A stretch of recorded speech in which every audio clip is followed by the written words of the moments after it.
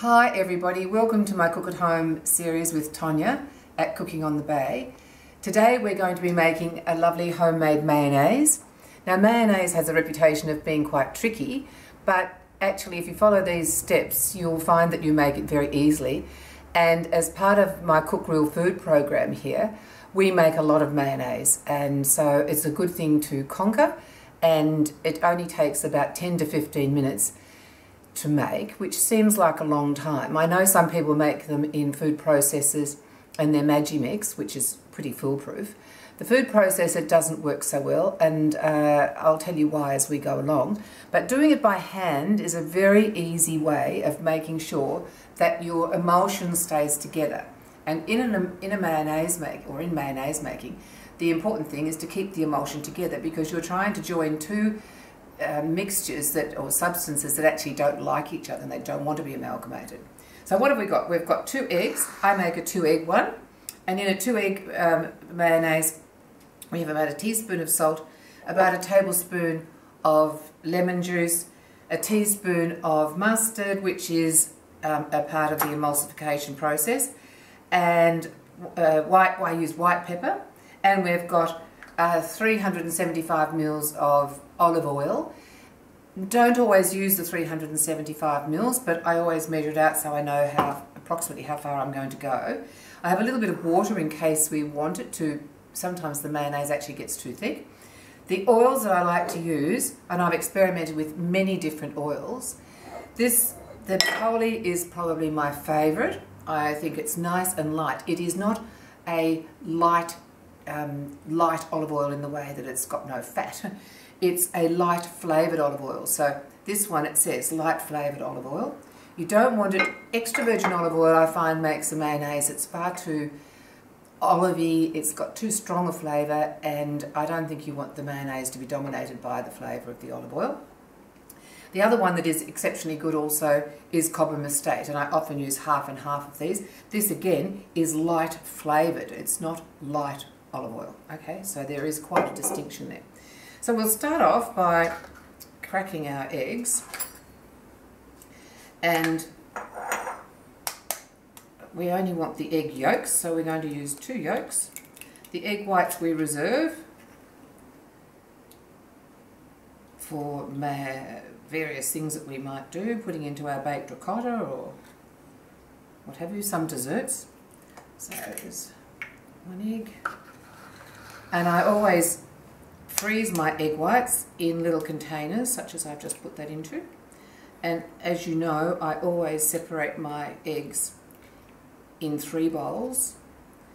So the egg yolk bowl being 1, this one being 2, and then the final container being 3, so that they don't, if one happens to be faulty or we break one, it's not going to be disastrous for the whole process.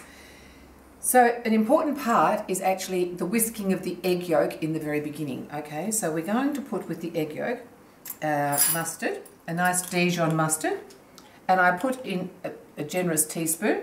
So I'll just put that there. And I start off with the whisking of the egg yolk and the mustard. Now, in the egg yolk and the mustard are 2 important emulsifiers. In the egg yolk, it's the lecithin, and in the mustard it's the polysaccharides, okay? So we're going to whisk those together. The more you whisk these together at the very beginning, the better the emulsion, this mixture takes to the olive oil, and so it makes for a better emulsion. So I will also add to that a little bit of salt. I know that it's going to take about at least a teaspoon of salt. We're going to add a tablespoon of lemon juice to add extra flavour as well, and we may add extra lemon juice at the end. We'll just see. Sometimes I will add extra lemon juice, sometimes I might add some water if it gets too thick.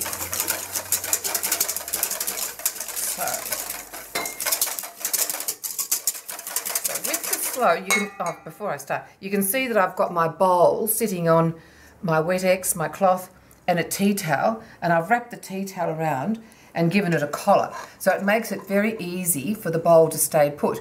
When you're doing this by yourselves, you need to be able to have this, when you're doing this by yourselves, you need to have it so that it's not going to wiggle around and fall over. So now this is the important part, Michael, if you'd like to get in close here. So when I start dripping this oil in, it is a real drip, okay? And it is important to keep on whisking as hard as you possibly can. So you can see how much oil I put in there, and you can see that I incorporate all that oil before I add any more oil. Now we will probably add about half of this, about 180 mils of oil, before we start pouring it in more quickly. But you'll see and hear, you'll also hear the emulsion getting thicker. Now it is a bit of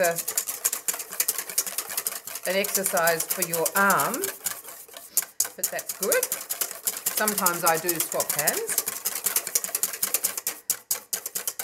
But this is the most critical step of the whole process, mixing the first little bit of oil into my egg and mustard. It takes about 10 minutes to do this whole process, and if you think that's a long time and oh, I can't be bothered, I'm going to do it quickly, it's not a good idea to do it quickly, because what happens is that it separates, and if it separates, you have to start the whole thing again. So it's much better to do it slowly to begin with. Regard it as a little bit of mindfulness. Lots of cooking is about slow, taking it easy, relaxing while things are searing in your pan, while you're browning mushrooms, sautéing onions.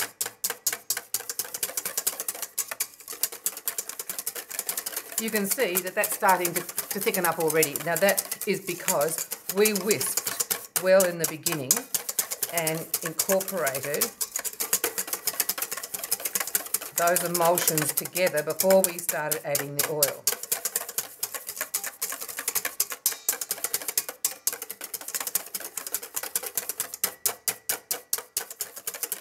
Sometimes we might want to add some garlic paste to this, a couple of cloves of garlic, peeled, finely chopped and made into a paste. Makes a beautiful aioli, the French Provençal garlic mayonnaise. You can also infuse some saffron in a little bit of boiling water to get some colour, and then add it to this at the end and replace a little bit of the lemon juice with the beautiful saffron coloured liquid, so you get a pinkish reddish mayonnaise. Once you're at this stage of what we are now, you could afford to add it more quickly. However, I don't like doing that, because I think it's easier to take your time and follow the rule of going slow, but it's most unlikely that at this stage this mayonnaise is going to break, separate, collapse. However, there are methods of restoring it if that happens, and my most preferred method, if it separates, which frankly it's never happened to me, so I haven't had to do it myself, but I know that this works because other people have done as I instructed. So if the mayonnaise separates, you have to start again.